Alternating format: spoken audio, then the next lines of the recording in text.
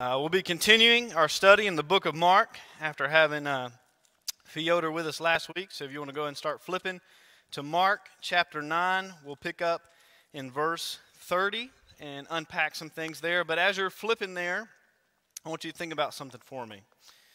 I want to think about if you know this person, or maybe if you are this person. The person who doesn't watch a single movie in a long series. Like, think about all the Marvel movies, okay? Let's say you've watched none of them, but Avengers Endgame Part 2 comes out, and the whole world seems to be going crazy about it, so you decide to go, or your friend decides to go.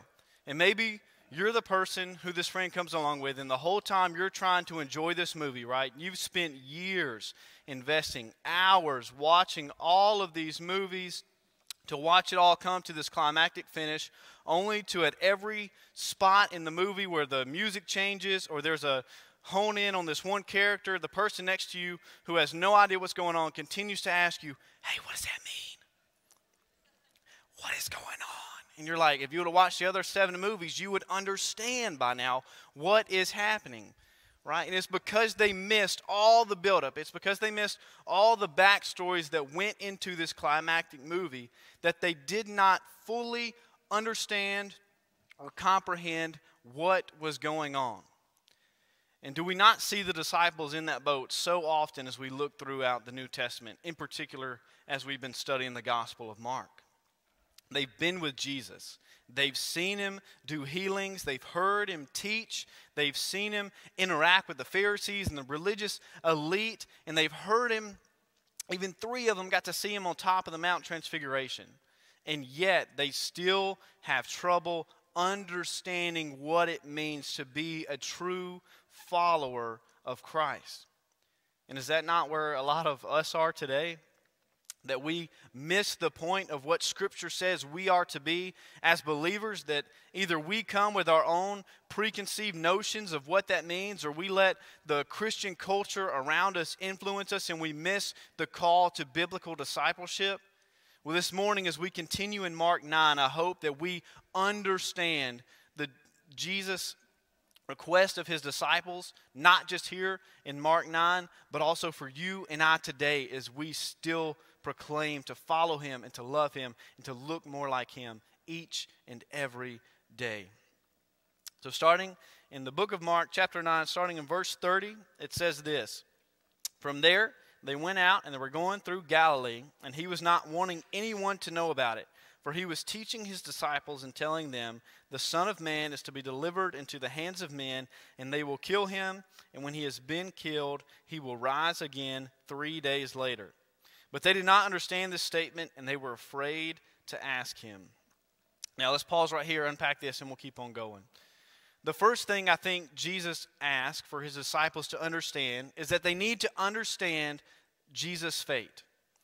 They need to understand what is going to happen to this Jesus that they've been following, this Savior, this Messiah, as Peter has already proclaimed previously. He understands what his role is.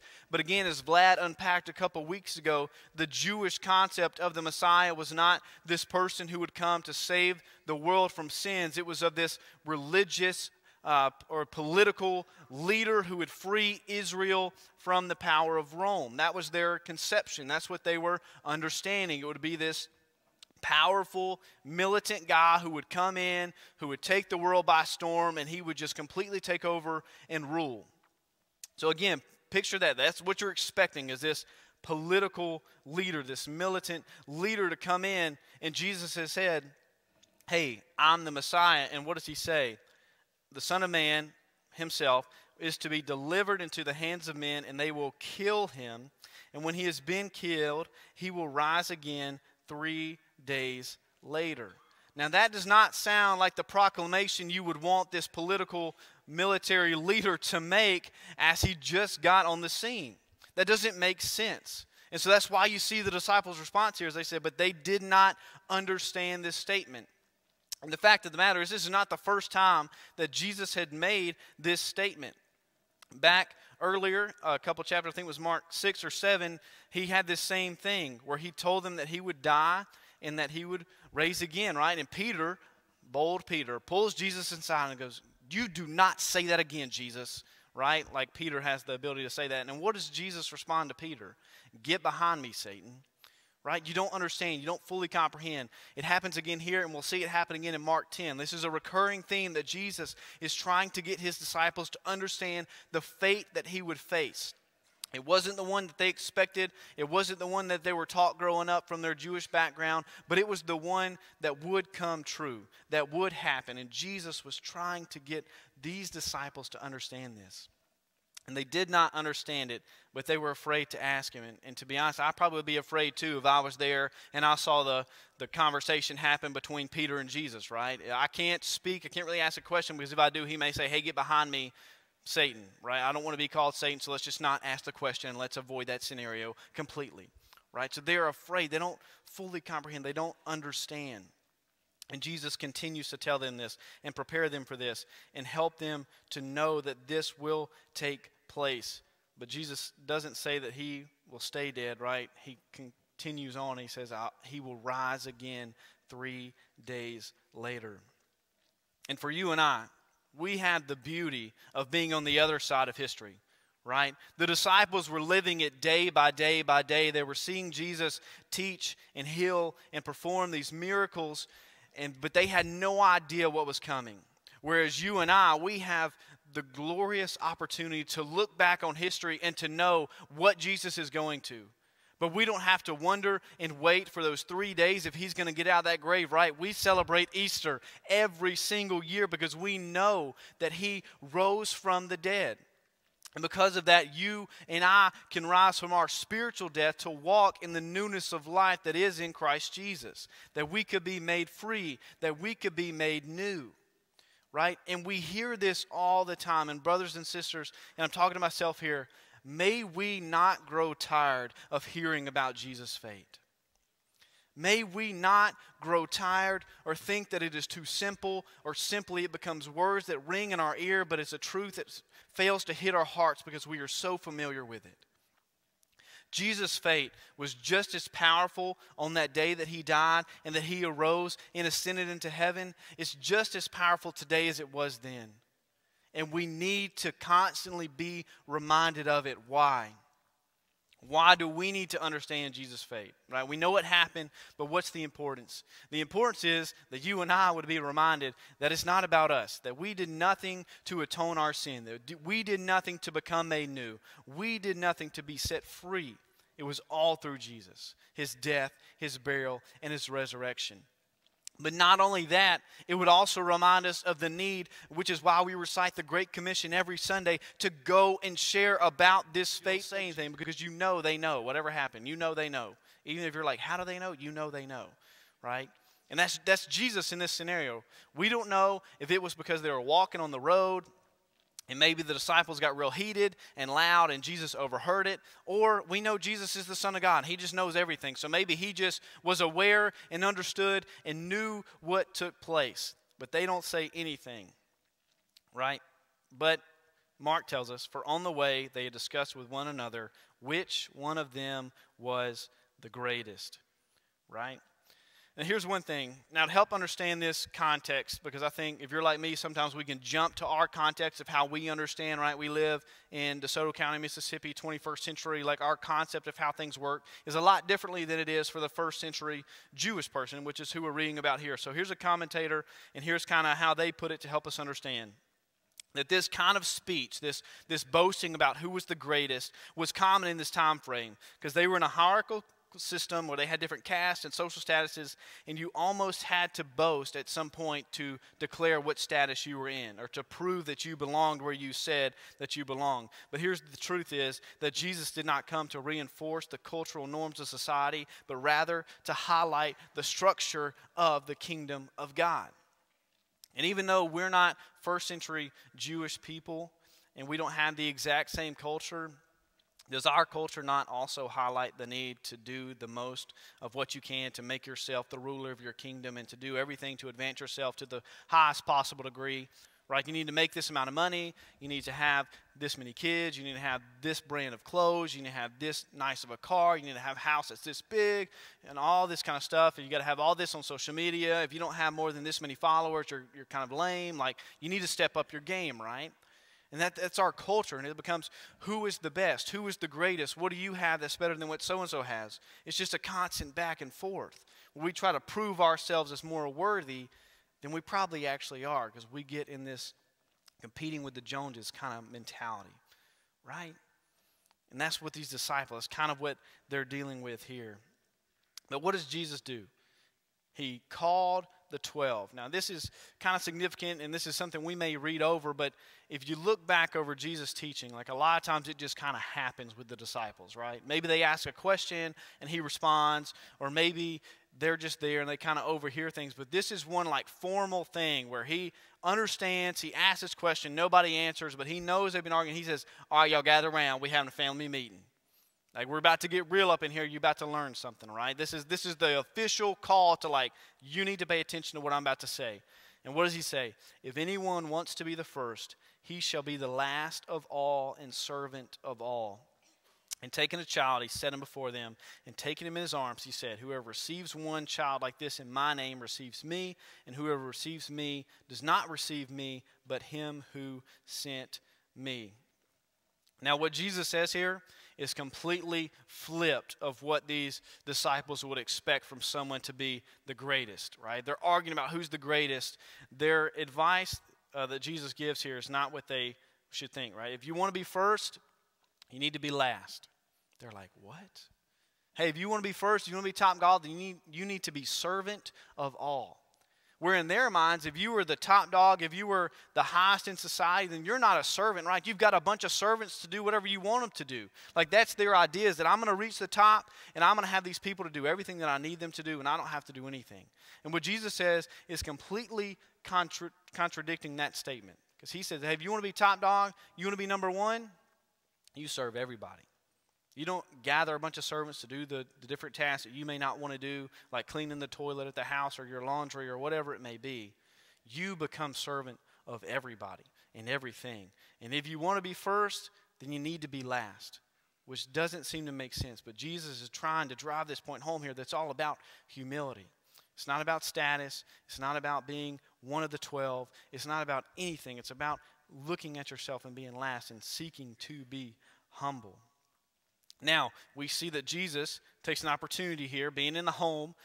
A child is there. We don't know how old this child is. We don't know a lot of details, but Jesus takes this child and he uses him as an object lesson, right? If you receive one child like this in my name, you receives me. And whoever receives me does not receive me, but the one who sent me, right? So to help put this in context about children, right? I have a little girl. She just turned 1, had a birthday party yesterday. Phenomenal. I don't know if you've ever had that many small children in your house, but let me tell you, it's eventful, right?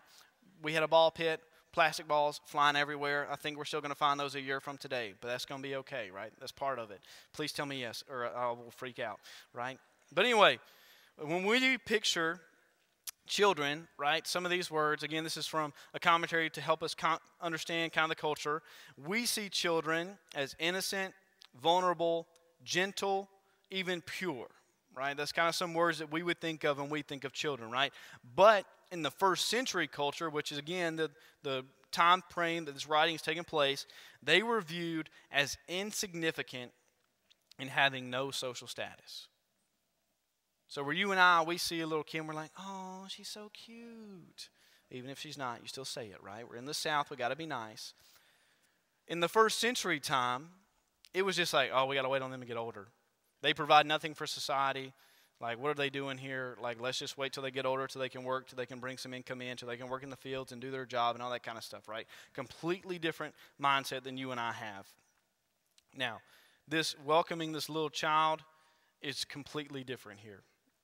Right? The idea is that as you have people in society who are seen as insignificant or who is seen as not bringing a lot to the table, much as the first century Jewish people would see a child, right? They don't have a lot to offer. They seem kind of insignificant. It just doesn't make a lot of sense, right? What does Jesus tell his disciples to do to people who fit this mold?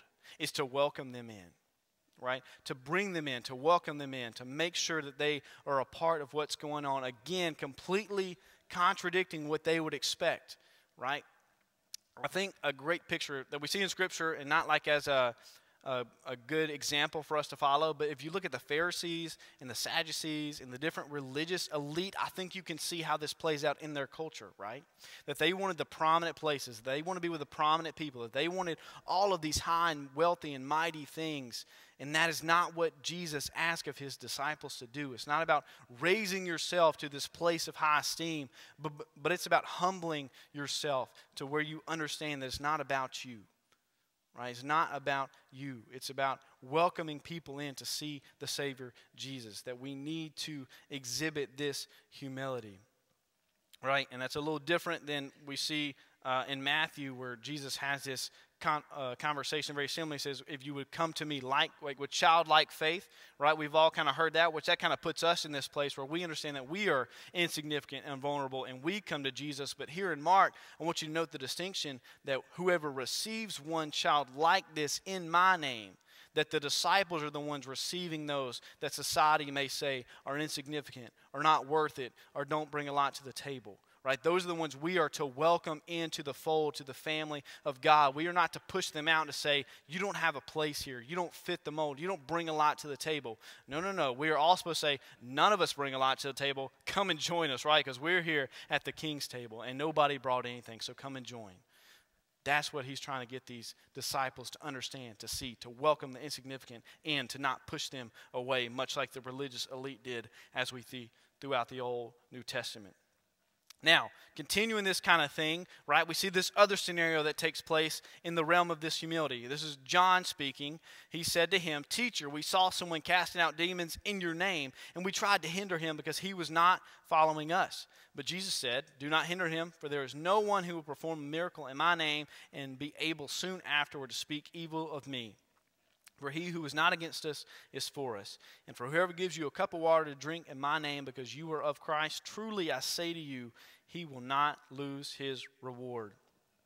So John, again, if you know John, right, John and his brother James, when you read about them, they're kind of the ones at the forefront of we are the greatest, right? Their mom has a conversation with Jesus, another account of like, hey, can my boy sit at your right and your left hand? They have this other one where they want to call down fire on this Samaritan village. Like, these dudes are amped up. They're ready to go, right? They're very bold, and they just kind of, I think, are like Peter in a sense that they just say stuff before they think about it, and then Jesus really just gives it to them, right? Hits them with the truth, and they hurt a little bit, but they don't learn their lesson, much like us today. Right, so he says, hey, look, we saw this guy's casting out demons in your name. Remember what just kind of took place earlier in chapter 9 was the other 9 disciples could not cast out a demon in Jesus' name. You know what I'm saying? You see how Mark kind of puts these two together? Anyway, I thought that was cool. He cast him out, and we tried to hinder him because he was not following us. Right, so this dude, follower of Jesus obviously, in Jesus' name, cast out a demon. And what does John do? Stop it.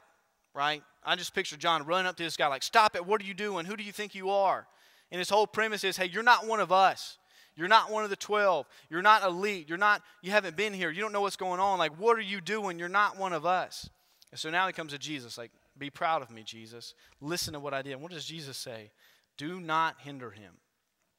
Like, what are you doing? You missed the point. This man is out here casting demons in my name, and obviously it's happening, which means that he had genuine trust and faith in Jesus, right? If you go to Acts 19, just a little rabbit I want to chase real quick. Acts 19, the same things happen, but it's Jewish people who were just using in Jesus' name as like a magic potion serum to cast out, right? They're like, if we just tack this on to the end of our exorcism, then it'll happen. Right, so they're trying it, and it doesn't work, and they get chastised, and it's not good, okay? So obviously this dude is a real believer, okay? Obviously this dude really knows Jesus if he's doing this, and it's happening, right? So Jesus says, hey, look, if he does this, he's not going to be able to speak evil very soon after. Like, if this dude genuinely has enough faith in me to confront a demon and say, hey, hop up out of this guy, and the demon listens, then, like, he probably really knows me.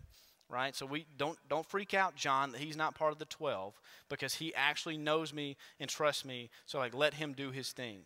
Like I'm going to use other people than you 12 to do great things. Okay? I feel like that's kind of what Jesus is wanting John to understand in this moment. And then he hits us with this. For he who is not against us is for us. Right? For he who is not against us is for us. Now, personally, I think this is one of those that is really hard for you and I to comprehend, again, because we can get sucked into this idea that once we are a part of the greatest denomination or the greatest church or the greatest religious organization, whatever it may be, that we think if nobody's a part of that, then they are all the enemy. Right? If you are not a part of this special group that I'm a part of and you don't carry a card and you don't wave it around, then like, you are the enemy. Right? But what Jesus is trying to say is like, hey, look, there's going to be other people who may not necessarily be one of the 12, but they really know me, they know who I am, they know that I'm the Messiah, and they have genuine faith in me, and they're doing good kingdom work. Like, they are not against you, they are for you. They are helping advance the kingdom. They are helping proclaim the gospel. They are helping to move the kingdom forward. Now, for today, are there groups out there who say they're doing things in Jesus' name and their theology of Jesus is completely wrong and inaccurate? Absolutely so. So do we overlook them in the name of what they're doing in Jesus' name? Absolutely not. We hold them high to the standard that they must know and understand and comprehend that Jesus was the Son of God, that he died a real death on a cross, but that he rose a real resurrection so that we could be made new. That Jesus is the one, the only Son of God, and he's the only way to heaven.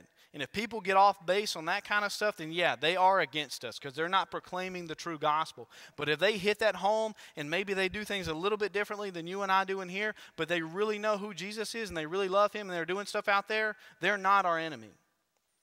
They're not the one we're looking to fight. The one we're looking to fight are those proclaiming a false gospel, or the ones out there who are trying to persuade people away from the church. Right? So may we not miss that. May we not get caught up in fights that we don't need to fight because we have identified the wrong enemy. For he who is not against us is for us. Right? And Jesus continues to highlight the humility that he wants. He paints this picture in verse 41 of someone just simply giving a cup of water in Jesus' name to the disciples as they go out and travel. And much first century, much like here in the South, like they're just very hospitable. That's a very like normal thing for them to do. Like they're walking through towns looking for people to tell the good news to. It's probably hot, they're dirty. Like, hey, you want a cup of water? Like, even if it's as simple as that, Jesus is commending them for that. Like, even in the small things that we don't think matter, Jesus is trying to say, like, that's a huge deal. Right? What does he say after that in verse 41? He will not lose his reward. Like, do the small things and do them well in humility because Christ had called us to.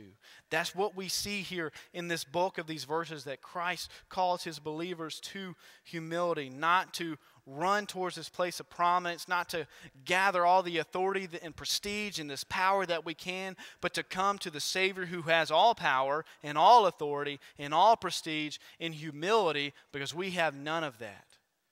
That is what Christ has called us to.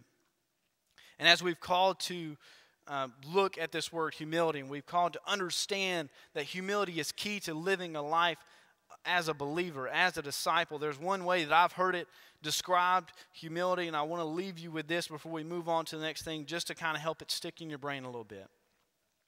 Humility is not thinking of yourself less. It's thinking of your, I messed that up. It's not thinking less of yourself, but thinking of yourself less. Does that make sense? Sorry, I started that backwards. You see, we're all here together, okay? Yeah, not thinking less of yourself, but thinking of yourself less, right? It's not all about Ryan. I'm not the number one star in the movie of my life. God is, right? And the work that Jesus has done in my life is the main theme, not whatever little things that happen in my life. That's humility. That's what it is. Not to beat ourselves up, but not to make ourselves the king of the castle, because we got the king of all kings who should be in that place on the castle, right? But it doesn't stop with humility. The last bit of chapter 9 points us to that we need to understand the severity of sin. We have to understand the severity of sin. Pick up with me in verse 42. And whoever causes one of these little ones who believe to stumble, it would be better for him if a heavy millstone were hung around his neck and he had been cast into the sea. And if your hand causes you to stumble, cut it off. It is better for you to enter life crippled than having your two hands to go into hell, into the unquenchable fire. And if your foot causes you to stumble, cut it off. It is better for you to enter life lame than having your 2 feet to be cast into hell. And if your eyes cause you to stumble, gouge it out. For it is better for you to enter the kingdom of God with 1 eye than having 2 eyes to be cast into hell, where their worm does not die and their fire is not quenched. For everyone will be salted with fire. Salt is good, but if the salt becomes unsalty, with what will you make it salty again? Have salt in yourselves and be at peace with one another. Man, that's heavy, right? We understand the seriousness of sin. And I don't think necessarily that we mean to do this, but this is something that I've just experienced in my own life when I came to a brother or a sister in Christ and said, hey, look, I'm struggling with this. I've got this issue going on. I really messed up here. And the words that I got, while they meant well, I think missed the mark. And they said, it's okay, Ryan. Everybody does that. It's okay. And it's like, it's really not okay that I did that. It's really not okay that I had that happen. Now, do I need to be comforted? Like, hey, like there is grace for that? Absolutely. But we should not just have every sin to where it becomes the normalcy, right? Because then we miss the severity of sin. If our brothers and sisters come to us and they confess a sin, do we need to be loving? Absolutely. But do we need to help them understand the seriousness of what they committed? Absolutely, right? Jesus does not use kind, soft language here in these verses, right? Look at the very first thing. He goes back to the child, back a couple of verses, right? This insignificant believer. He says, hey, if you cause one of these children to stumble, if you cause them to fall short, if you put a sin in their way, or if you add extra weight onto them, and you cause them to miss the gospel and to fall away from me, it's better to put a big old millstone, which is this huge stone that is hundreds upon thousands of pounds that big animals would churn to break grain down, to use different things. It's better to wear one of those as a necklace and to jump into the ocean. The picture he's painting is that dude ain't coming back up from the ocean, right?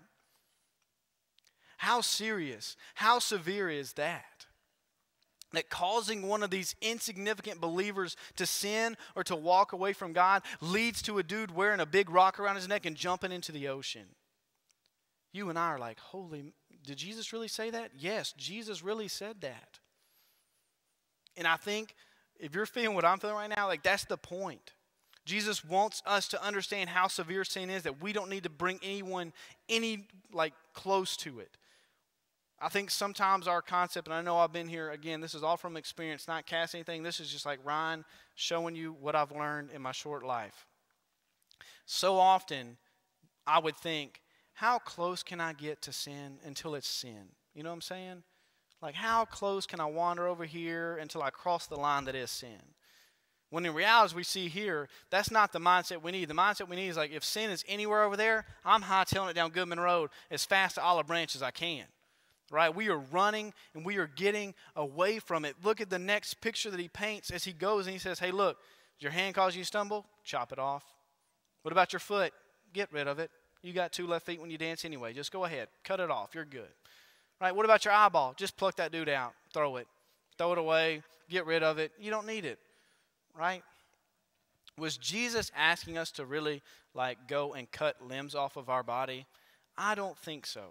Again, I think the picture Jesus is trying to paint is to help his disciples and you and I to understand the seriousness that is sin. Instead of seeing how close we can get, we need to run. Even if it means we're chopping off a part of the body to get that away from us, right? Whatever it is in our life that leads us to sin, that draws us away from God, that leads us into disobeying his laws, that leads us into running away from his good command, that draws us into disobedience instead of humble obedience, that we get rid of that in our lives.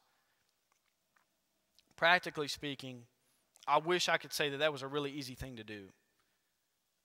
From the stage, I really wish I could say, hey, if you come down front in the response time, you say, hey, God, figuratively, please chop off my hand or my foot or my eye or whatever's causing me to sin, that it would just be like, you get it from the altar, you're magically healed, and you go and sin no more. But we live in this thing called flesh, and it's really hard. And it's a battle that we face each and every day. But may we not forget the severity of sin. May we not just think it's something that we do and it's just something we deal with. May we understand that Jesus paid the price for sin, not for his believers to continue to run back to it, but to flee from it and to pursue a life of holiness and purity, because he is the most holy and most pure one there ever was and there ever will be. May we understand the severity of sin and run from it. Now, I want you to hone in on this prophecy, or this pull back from the Old Testament, verse 48. It says, where their worm does not die and their fire is not quenched. Now, just to really bore you real quick with some Greek, I hope this doesn't bore you. I found this really fascinating, right? This Greek word points back to this place called the Valley of Hinnom. Hinnom. It's like cinnamon, but different, okay? Anyway, so in the Old Testament, there was this place, this Valley of Hinnom, where these different pagan people, they would have human sacrifices here in this valley. Like, that was a part of their pagan religion, that they would sacrifice children or whoever it was in this valley, right? That's a horrible place. Now, fast forward throughout the history, there was a king that came to be, and it was banned that this would happen, and so they turned this place where there used to be human sacrifices into a garbage dump, essentially, right? So all of the area would take whatever they were getting rid of, and they would just throw it into this big valley where it would just burn forever, right? So just picture that real quick. This is a place where they used to do human sacrifices. Now it's a garbage dump that is on fire with worms crawling around it. I don't know about you, but that's not a place that I want to go. Not only is that a place I don't want to go, that's a place I don't want to get close to. Like, it does not sound good or honorable or anything like that. And when Jesus said that, he points back to the Old Testament, and these disciples who know it very well and who grew up in that culture would understand what he was saying. That hell, this place defined like this, the worm does not die and the fire is not quenched, like that is not a place where they want to go. That is not a place they want to be a part of. So may they treat sin seriously. And may you and I treat sin seriously, because we understand Jesus did. And he died for it, that we could be freed from it, and that we could run to him and not have to pay that price, because he sent his son to do that on our behalf. The last two verses I want to unpack real. I don't know. I won't want to say quick, because that's subjective, and we know I'm the quick preacher around here. So anyway, verse 49. For everyone will be salted with fire. Now, I just want to stop right here. This is a very interesting word order here in the New Testament. In fact, one of the commentators I said, this is the only place that this phrase, salted with fire, is used in the entire New Testament. Right? So it's very interesting what Mark is doing here. So he writes it in this way. Now, if you are like an Old Testament guru or wizard, in Leviticus 2:13, it paints back to this grain offering, where before they would offer this grain offering, they were to season it with salt and then give it to the priest, and the priest would offer it up in smoke. Right, so this idea that this offering would be salted and then given to the fire, Mark writes, for everyone will be salted with fire. In light of understanding the severity of sin, we contrast that with, instead of running a life of sin and doing what we want to do, we are to be sacrifices to God.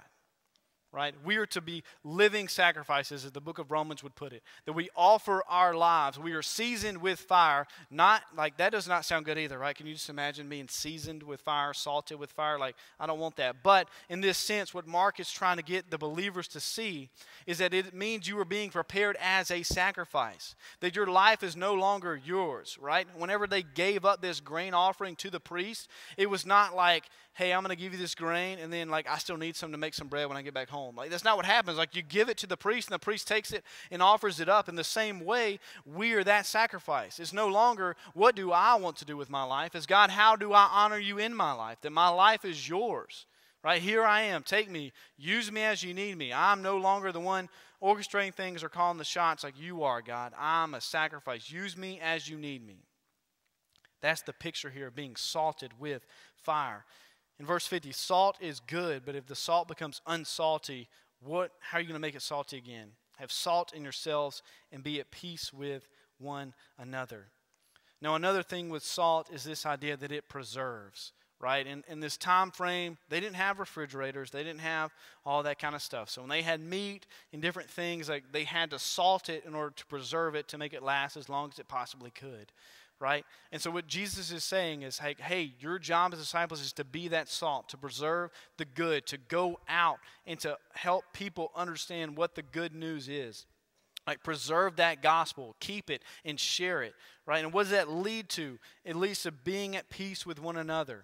Again, we're not fighting against one another because we understand that a lot of us are on the same team. For if you are not against us, you are.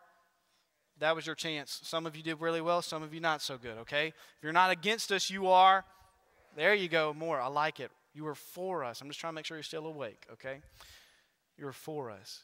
We work together. We have peace with one another when we humble ourselves, when we understand the severity of sin, and when we understand that our job is to be sacrifices, living for the King. That all of that leads to being salt and to being at peace with one another in this world. So today, I hope you've understood what it means to be a disciple.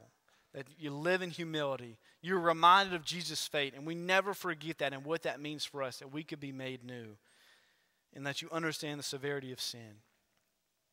And this morning, if you've never understood that before, I pray this may be the morning that you come and you have a conversation with somebody, or you just pray to God and tell Him, like, God, I understand that I've been running and doing what I want to do. Help me to humble myself before you. Or maybe this morning you're someone in here and you say, like, hey, I know who Jesus is and I follow Him, but there's some sin in my life and I really need to deal with it. Well, I'll offer you figuratively to come cut that off this morning.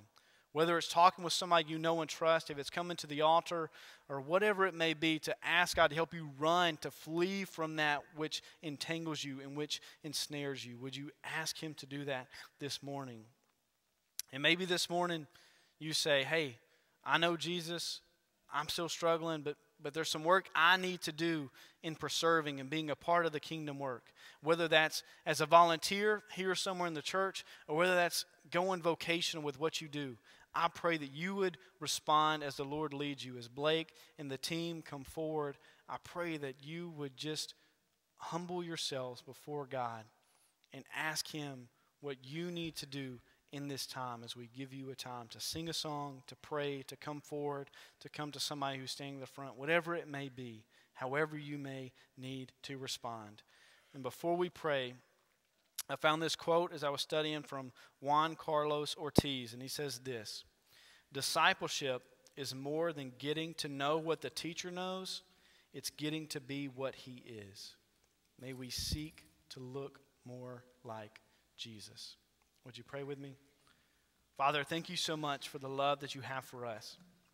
Father, I'm so grateful that you sent your Son to die a death in our place, that we could be made new and that we could be forgiven. God, may we never forget that. And Father, I pray that in our striving, so often we miss the point and the call to be humble. God, I pray you would help humble us and help us to think less of who we are, God, to help us think of ourselves less and think of you more.